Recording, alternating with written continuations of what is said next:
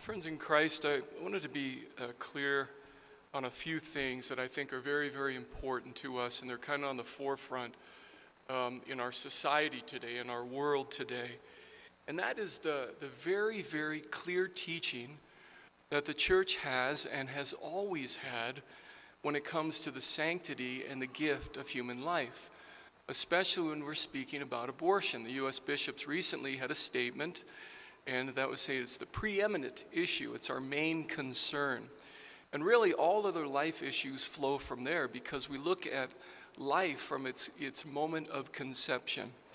Another thing and related to that is the whole notion of the contraceptive mentality. Pope St. John Paul II said if we want to eradicate abortion, we have to eradicate the contraceptive mentality, in other words, against conception. And we want to make sure that we do that by not giving over to things such as birth control, these different things, anything that would hinder the procreation of life. Remembering that God is always the giver and the author of human life, and what we're called to do is we're called to cooperate with Him. So God's the giver and the author. We're called to cooperate with Him. I share these words with you today before I break open the Word because in recent years, even in recent months, and especially in recent weeks, there have been another number of prominent Catholic politicians. I'm not speaking Democrat, Republican, I'm not speaking of any of those things. I'm just simply speaking as prominent Catholic politicians. And one is Catholic by virtue of his baptism. When we are baptized, the stain of original sin is removed, we're made new creations in God, we're able to call God our Father, right? And we're also incorporated into the body of Christ. That's what makes us Catholic. But the next question comes, what makes us a good Catholic? And I would argue, and I believe the church would argue, a good Catholic is someone who gives over to the tenets and the teachings of our Catholic faith. So, to hold an opposite opinion of something such as life, and not only hold an opposite opinion on that, but to advance that opposite opinion and try to attempt to enshrine it in law or protect it in a law such as Roe v. Wade, which is a bad law, to protect it in that would be something that would be grave and known as a mortal sin. And so for somebody who would remain in that in perpetual and remain obstinate to that and to the church's teaching, that person would remain in a state of sin. And the church teaches us, plain and simple, when we find that ourselves, if we are in a state of mortal sin, what are we to do? We're to refrain from receiving Holy Communion. Because communion is also an outward sign that we are in communion with the church. But if we hold that opinion, if we try to advance that teaching, right, and we try to enshrine it in law, then we're not in communion with the church because we're not in communion with the teachings of the church. But as we've heard recently, some people, prominent Catholic politicians have said that you can be a Catholic, which is true by virtue of our baptism, but you can be a good Catholic by holding that opposite opinion. You can't. That's a lie. And we know who's behind the ultimate lie. The evil one is behind the ultimate lie. And the evil one's always trying to undo anything that God has done and God has established. And because God is the author and the giver of human life, the evil one is always trying to get at that. If we go back to the very beginning, we go back to Genesis, we see that God creates man in His own image. He creates them male and female. He calls them to come together, and He invites them, and it calls them to be fruitful and to multiply. So let's look at those things that God has done from the very beginning. And let's also take a look and say, are these things under attack in our society? And do we have people that are trying to move this forward, even people who would consider themselves good practicing Catholics? In the beginning, God creates them, male and female. He creates them in His image and likeness. So, as we can see, there are two sexes, and as Peter Kreeft would say, your sex is something you do, is something you are before you do it. Your sex is something you are before you do it. There's male and female. That's a truth that comes to us from our faith, and it's a truth that we're also able to see in the natural law. But we've seen in our society today that that's trying to be undone. That people are trying to say, well, you can be whoever you claim to be, not who you were born as, biologically born as, male or female. You can make that decision for yourself. And I would argue that the person who is behind that lie is the evil one. Go all the way back to the beginning. He's always trying to undo whatever God has established, because what God has established is good. So that we're created in the image and likeness of God, male and female, that is something that is good. To hold an opinion and try to advance an opinion, anything opposite of that, I would argue, is sinful. So God creates them male and female, creates them in his image and likeness. He calls them not to be apart, but he calls them to come together. A beautiful expression of the unitive aspect that we find in the sacrament of holy matrimony.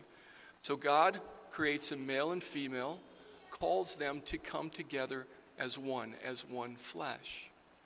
And we are also able to see that with Pope St. John Paul II used to speak about that complementarity, how men and women who are equal, created in the image and likeness of God, come together as one, and what they do is they complement each other in a beautiful way. And that makes perfect sense, because this is how God has created us, and he calls us to come together. You're also able to see in our society how people are trying to unravel that, or trying to undo that, to say it's okay for two men to be married or two women to be married, and even we're looking at one woman and a number of men, or one man and a number of women, and on and on and on and on it goes. And the further that we get away from God's plan, the more absurd that it becomes. And again, who's behind this? Ultimately, who is behind this is the evil one.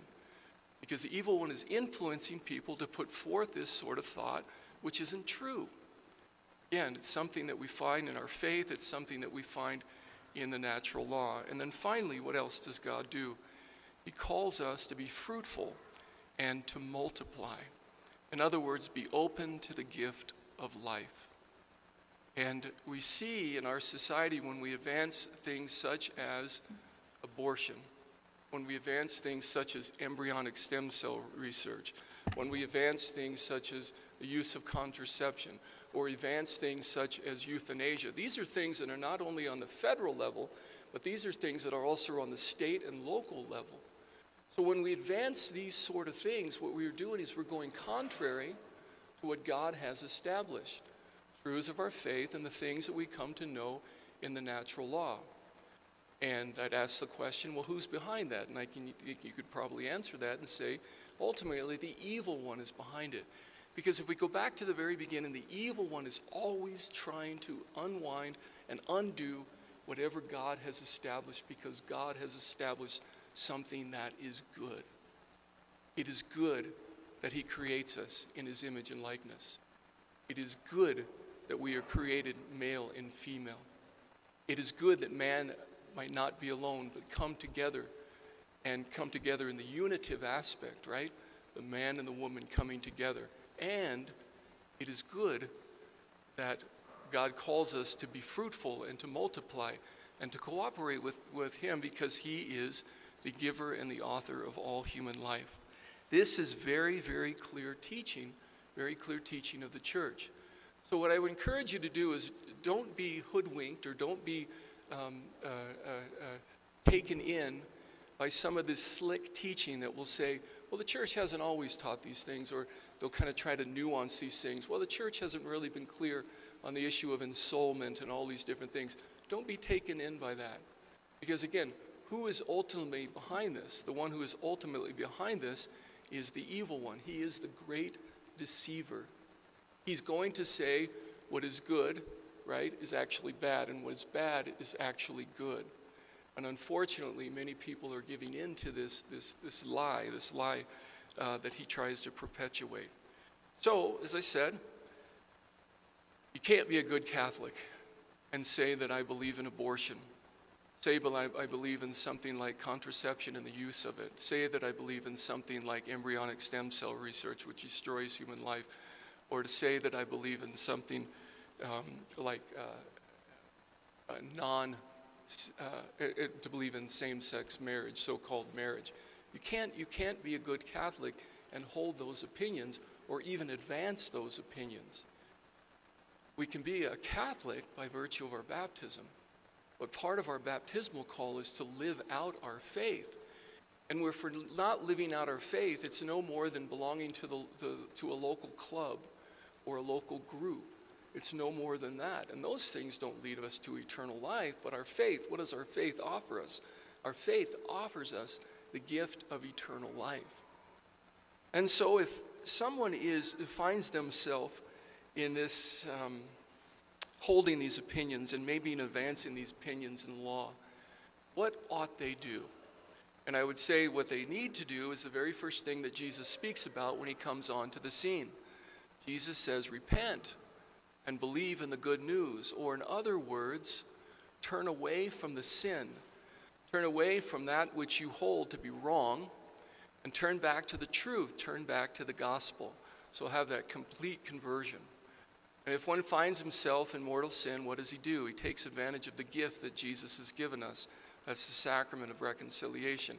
Praise God, we have sacrament of reconciliation here every day with the exception of Sunday. And so there's all sorts of opportunities in order to do that.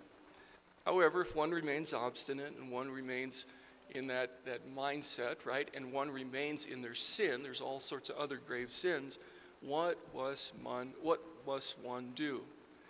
One must refrain from receiving Holy Communion. And why is that? And I would say because of what St. Paul says.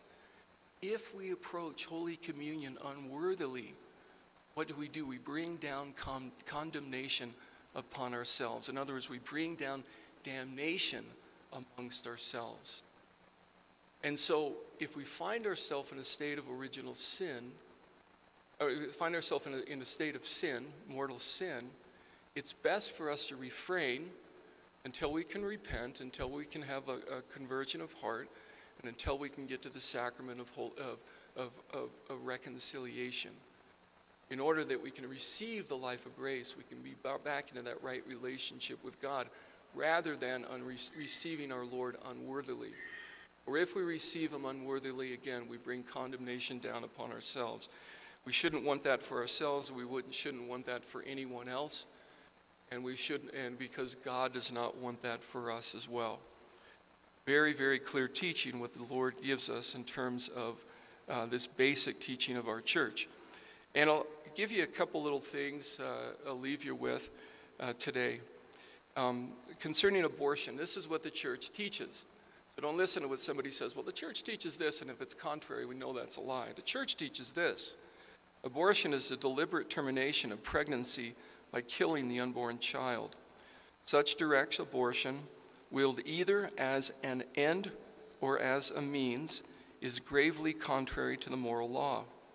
The church attaches the canonical penalty of excommunication to this crime against human life. Excommunication. Excommunication can be a good thing. It has a medicinal purpose. I think sometimes excommunication within the church is portrayed in the world as if we want to excommunicate somebody and be done with them, right? We have no relationship with them ever again, but that's not the case. Excommunication is medicinal. It's like good medicine for us. Sometimes that medicine can taste bad, but it's medicine that can help us. And excommunication, the meaning is almost sometimes to put paddles to somebody and shock them out of their, kind of wake them up to see whatever they're doing is wrong. Put smelling salts under someone's nose and to wake them up and see what you're doing is wrong. And hopefully invite that person to repentance and to return to the sacrament of reconciliation, return to the sacrament of the churches, and to return to the life of grace, to be a good and active member of the body of Christ. So excommunication is something that can be good for someone. Sometimes it's portrayed in the public in a very, very wrong way. And then finally, I'll just share you these words with, this is what the church teaches about communion. Holy Communion, the reception of the body and blood of Christ in the Eucharist. More generally, our fellowship and union with Jesus and other baptized Christians in the church, which has its source and summit in the celebration of the Eucharist. In this sense, church as communion is the deepest vocation of the church. So for somebody to hold that opposite opinion of what the church teaches and believes in the area of human life, especially out of its moment of conception, would be something that is wrong, and that person would remain in their sin. Again, Catholic by baptism, but not a good Catholic because they're not practicing their faith in the proper way. So what must they do? Again, they must repent. They must believe in the good news. They must avail themselves to the sacrament of reconciliation and then return to the sacraments. If they don't, what they're doing is a false outward sign. To receive communion, not only receiving it unworthily and bringing condemnation down upon themselves, but it's a false outward sign. What they're saying to the body and they're saying to the world is, I'm in communion with the church, when in fact they're not in communion with the church, because they hold an opinion that is completely opposite, opinion that promotes mortal sin. And unfortunately, with many politicians who claim to be good in practicing Catholics, is that they try to advance these things. So what do we do, right? Do we get mad? Do we get angry with them? Well, sometimes, anger can be righteous. These things are true. But what we should do is we simply should pray. We should pray. God desires that all people come to salvation. God desires that all people come to know the truth. You and I, we know we fall short in the life of grace many times in our lives. And so what we should do is pray for one another that we don't do that. And so if God desires that all people come to know salvation, then we should have that very same desire for everyone. And pray for everyone. Pray for everyone that they can hold fast to the truth, that they can live out their baptismal promises, that they can be in union with Christ, and then they can approach the altar of our Lord in a worthy manner so that they can receive the graces of the sacraments and then go on with their life and live their life having been empowered with the grace of God. So prayer, prayer, and prayer. Pray for ourselves, pray for our brothers and sisters, that we can always cooperate with God's plan as he is revealed to us, sacred tradition, sacred scripture, and in the natural law.